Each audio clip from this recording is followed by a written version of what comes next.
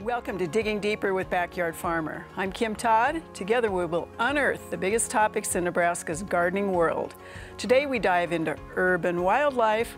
Two experts join us in studio to assist you with all your wanted and unwanted creatures and critters.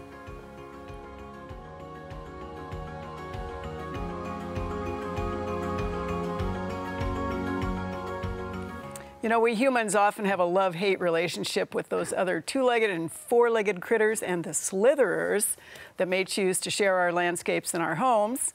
Some of us want to attract all the beautiful and interesting ones, and some of us want to send the majority of them packing. So it's going to be a lot of fun today to talk about attracting and deterring urban wildlife. We've got Dave Titterington and Dennis Ferraro joining us in the studio. And you guys have also brought props. So as we get going and talk about either love it or hate it, you can kind of talk about whether we're loving or hating with these things.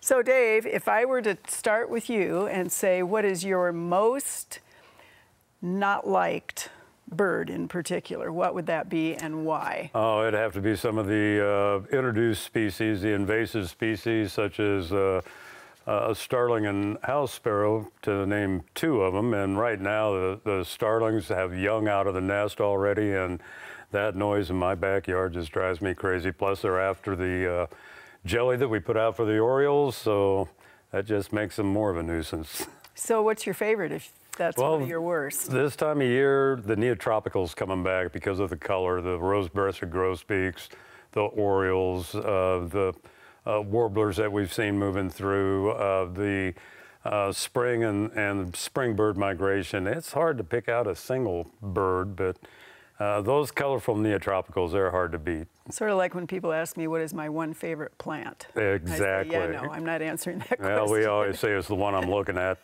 There you go. All right, Dennis, your turn. Your most beloved and your most detested. Well, you know, being a herpetologist, it has to be the most beloved are the amphibians, reptiles, and turtles. And I can't pick between those. It's like asking, who's your favorite child? You have one, but you never say it.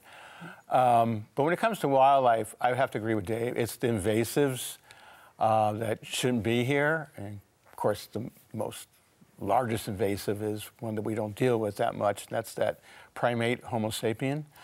But besides that one, that invasive, rats, Norway rats, house mice are some of the biggest invasives that we have, causing problems for everybody, the natives as well as everything else. When it comes to wildlife, you know, they all have such a great function, all those natives, that I think they all are on almost the same plane as being beneficial and necessary for the biodiversity of this planet and to keep everything together. All right, so people who want to attract birds in particular, Dave, will put all that great seed in the feeders and hang feeders all over, and then here come the four-footed creatures, Dennis's creatures, whether it's the squirrels or the raccoons or the opossums or the mice or those rats. How do you get one without the other? And you guys can bat this back and forth and see if you agree with one another. Well, it can be difficult when you're putting that feed out for birds because that feed's dropping on the ground. Some of the things you can help to keep that seed off the ground is using platform feeders that help keep the seed contained and minimizes that droppage on the ground. But, you know, we clean up after our house pets, our dogs, our cats. And if you're going to attract birds to your backyard, it's probably somewhat essential that you do go out and do some maintenance and some sanitation around the feeders, and that's going to help reduce it. It's not going to eliminate the raccoons and the mice. And you know, if there was any of those four-legged creatures you would want in your backyard, it would probably be that possum. They do very little damage. They help control ticks. One possum can help eliminate as many as 5,000 ticks in a year. They aren't the cutest animal around, but they do keep themselves very clean despite their smell. But like I say, just proper sanitation around the feeders really helps. And there we go. So here's, I'm cute. Yeah. And too dead to hiss. Yeah. He's been dead for a long time. But yeah, opossums, short-lived, don't have a territory. And even though they may hiss and growl at you, I've handled hundreds of them and never been bit. It seems like, you know, they'll growl and open their teeth at you. Not that you want them to do that, but, and they won't even attack a Chihuahua. They get scared and they run the other way. A big dog won't attack a Chihuahua. Yeah, well, because they think anything fierce. small. They won't attack a cat or anything like that. The other thing is the chances of them carrying something like rabies is extremely rare. Not impossible, but they're probably the least of all the mammals that we have native when it comes to possibility of transmitting something like rabies. And like Dave said, they love to eat ticks and seed. And it depends. If you just want to feed the birds, I think there is a lot of problems because the bird seed falls and that brings in voles, the opossums, and about everything else. But if you want your yard to be holistic and to have biodiversity, if you give a place for squirrels to feed, they're less likely to try to feed at the bird feeder. And then again, look at what you're feeding. I mean, squirrels like corn, whole corn, okay? So do pigeons. But some of the songbirds, they wouldn't go for whole corn. No. They'd rather have other seeds that squirrels don't like. And there's many seeds that you market that, right, that squirrels don't like. Yeah, there's not very many birds that'll feed on corn. You know, it's a good detractor if you want to bait grackles away. They'll go for it. But you know, I think that's probably one of your favorites because they're also immune to snake bite, aren't they? Yeah, they're of all the mammals we have in Nebraska, they're most resistant to rattlesnake bite, being the fact that, you know, that they're marsupial. Kind of like you, right? Yeah. Not marsupial, but you know, you handle a lot of snakes. Yeah, I have a pouch. I'm going marsupial. Only a winter pouch, right? Yeah. All right, so we're sort of attracting or not attracting. What about, we now have urban turkeys in people's yards, and we have, of course, Canada geese, and now we have mallards that are sort of puddling their way around in these little places where we've had all the rain. Right. Positive, Dennis? Well, I think it's positive. Yeah. The whole thing is we have to realize when we have interactions with wildlife, we're building it for them. Or, you know, we once took it away. So there's really three legs to this. You have new developments, such on, you know, the south end of Lincoln, and other locations where you're building into their habitat, and you get a lot of encounters. Yeah, that's true. And then you have more encounters in areas like, University Place around East Campus, where we're finally have it built up enough, and we have like a beaver pond now on East Campus, and we have areas where there's water and there's denser trees. And so it went from a place that we devoided them, and now they can come back and still hide and reproduce. We see this with fox and woodchucks. So there's two areas of towns that we're having conflicts, so to speak, or overlapping between people and animals. And there's two different reasons. One, we're going into their new space that was theirs that we're taking over. And the other is that we're building space in the middle of town for them. I mean, Lincoln has more parks than most places of the same per capita. And so it's great. But this also allows for corridors as we build bike routes between parks.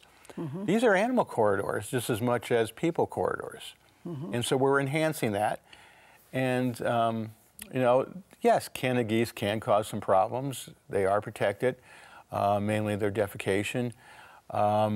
Mainly mallard ducks, they're in pairs, and they'll land in your backyard, and if you have a small pond. So. Well, we have a number of retirement homes, even at Pius, I believe, for a while in the courtyards, mallards were nested in there on a regular basis. At Pershing School, they nested in.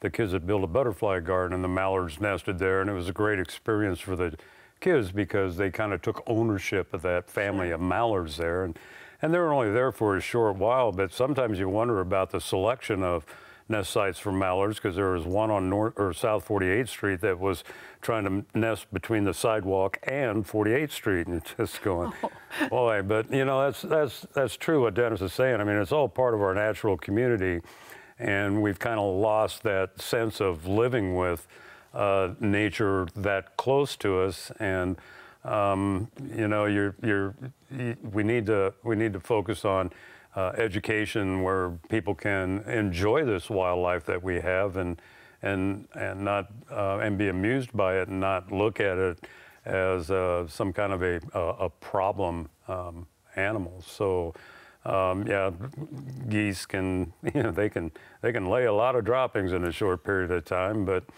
you know, it's more park areas and all. I don't really think geese are that prolific in backyards, but we've even had wood ducks in the East Campus area here that have nested around under porches and all. I mean, it's amazing. And like Dennis said, you know, we've moved into their space, and they're just kind of acquiring some of that space back, which it does show that we are maintaining good habitat around Lincoln. So, okay, so this brings up the random question about turkey vultures. Oh, yes. Because the turkey vultures, of course, in the center of Lincoln are, they're fabulous to watch. They're not so fabulous when they regurgitate animal parts and all over your yard. They make less mess than my neighbor's cat and dog in the yard. That's true. And it's more natural. I like turkey vultures. Oh, yeah. You know, I think they look cool, too. I mean, they're one of my... Well, and they really don't mind human activity, being around human activity. When you see the vulture roost just down the street here around 50th Street, and in the early morning, now they're coming over by the tall cottonwoods just north of the pecan garden that, well, I think the other day I counted about 45 of them in there. But they have an extreme purpose, and that's when I used to work with kids, I'd ask them, I said, well, would you like to go out and clean up all the dead animals and roadkill? But, you know, the vultures do a pretty good job of doing that for us, so they have a really special place in our natural community. Exactly. So we're building a lot more bioswales. We're building rain gardens. We're doing a better job in many urban areas of managing runoff or over-irrigation, those kinds of things. Are those helping to attract more toads and frogs and snakes and things that eat the toads and frogs and snakes, or not? Well, what's happening, we're making it easier for these animals to adjust to our anthropogenic change of the landscape.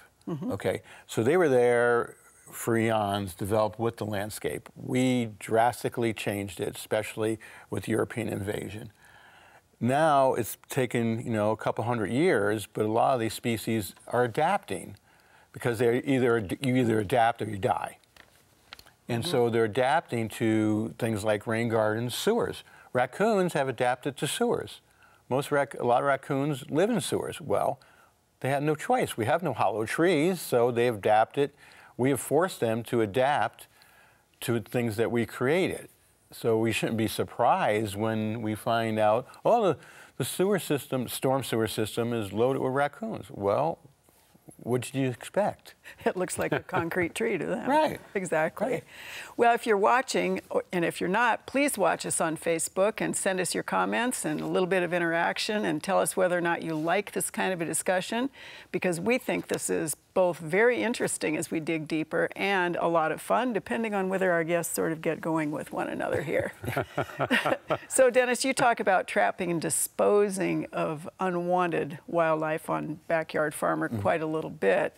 So we can refer people to that show or to our segments or to, you said, wildlife.unl.edu, right? It's kind of a portal. It has a wildlife damage management section, a conservation section. You have my guides on how to build a bat house, if that's what you want to do. And there's also a section for identification of native wildlife.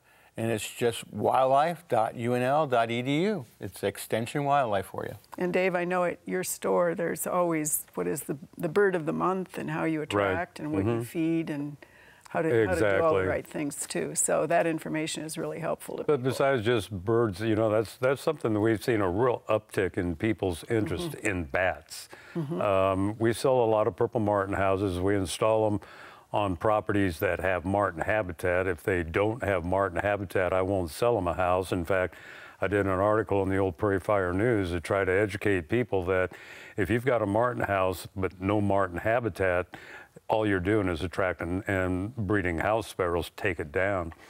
But a lot of people in the past were under the assumption that purple martins did a good job controlling mosquitoes, but they've done a lot of stomach content research on purple martins, and if you think about it, a martin, it's going to be more efficient for a martin to pick off a big fatty beetle in the air or dragonfly than mosquitoes, plus martins go to roost when mosquitoes come out.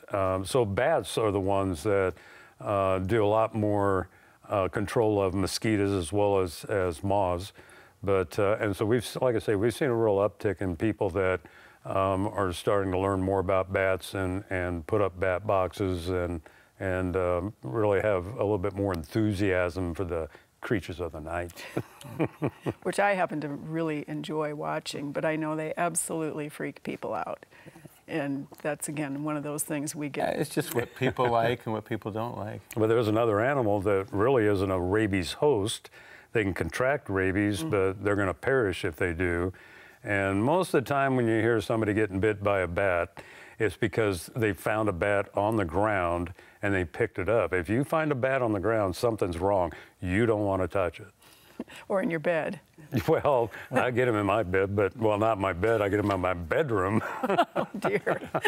You know, we have a lot of urban foxes now, which they're just so beautiful to watch. So not as many squirrels, not as many rabbits. Mainly the rabbits are their number one prey, and we have a grad student who's got collars or had collars on 11 Lincoln foxes, and they've been testing them, and we finding out that the significantly very low amount of diseases that they're carrying, the ones in Lincoln. There's a high mortality of the young due to cars, dogs, and cats. So that's some of the data we have so far. We have a lot more data to collect. But yeah, they seem to be doing a little bit better than they had been in urbanization. But what will the future tell? It's hard to say. Exactly. We need to learn to be kind. So between the two of you, what's your best last piece of advice as we close out our deep dive or our deep dig tonight? Well, I'd say learning to live with urban wildlife is really important. Finding out about the critters that live in your backyard, not just the birds, and that's one thing that we really pursue is attracting birds to your yard. But we kind of a full spectrum business where it's all wildlife, whether it's that antagonistic squirrel out there in your backyard you're trying to deal with. You know, there's ways to deal with it without causing harm to those animals that are visiting your yard. You know, and if they're in your yard, there's a reason they're there. You know, if you want to discourage them, find out what that reason is, eliminate that reason, or try to manage that reason for drawing them in. But it's just like the people that we have that get kind of frustrated when they see a hawk take a bird off their feeder. These are woodland hawks. 90% of their diet is other birds. And we try to explain to people that in a case like that, you know, enjoy watching and feel honored that you're watching this predator-prey relationship take place right in your backyard, because that hawk's going to take a bird whether it's in a city park, anywhere else. So, you know, there's a reason for that wildlife to be around, and you know, we need to get people to embrace it and enjoy it and realize that that's part of what we've got to protect, not just the wildlife, but that habitat that those wildlife live in. Dennis, agree with that? Yes, definitely, 100%. And I guess two big things. One, exotics, pets should never be released and never be allowed, you know, to be roam free outdoors, because they'll just cause lots of problems for everything, including diseases. So, and don't move animals. You know, if they need to be gone, they need to be gone. Call the right proper authorities, but don't translocate any wild animal into a habitat it's not from. It's a slow, agonizing death for that animal, whether it's a snake, a raccoon, or even sometimes a bird. So we don't move wildlife saying, oh, I'll bring it outside the city and it'll be fine. No, it won't. All our data shows it's a long, agonizing death if you move them out of territory. So, you know, be humane, have them properly dealt with, but don't move them. Well, I can imagine what a squirrel feels like when these people trap him in their yard and take him out to Wilderness Park and let him go, and he's like in somebody else's territory. It's like where's the food? It's like moving you to New York. Oh my God. Yeah, and you can't speak the language. Exactly. No. You know, and on that note, enjoy sharing your space with those wildlife friends, taking care to get maximum pleasure out of the experience. I will tell you that I drove home down my driveway one day and a headless squirrel fell on the hood of my car. Well, hopefully that was an owl that got it. Yeah, so I think it probably was. So thanks, guys, for sharing your expertise. And that is all the time we do have for Digging Deeper with Backyard Farmer. You can watch a new Digging Deeper on Facebook every Sunday night at 6:30 p.m. Central. Do not miss Backyard Farmer live every Thursday at 7 p.m. Central on NET. Thanks for digging deeper with Backyard Farmer.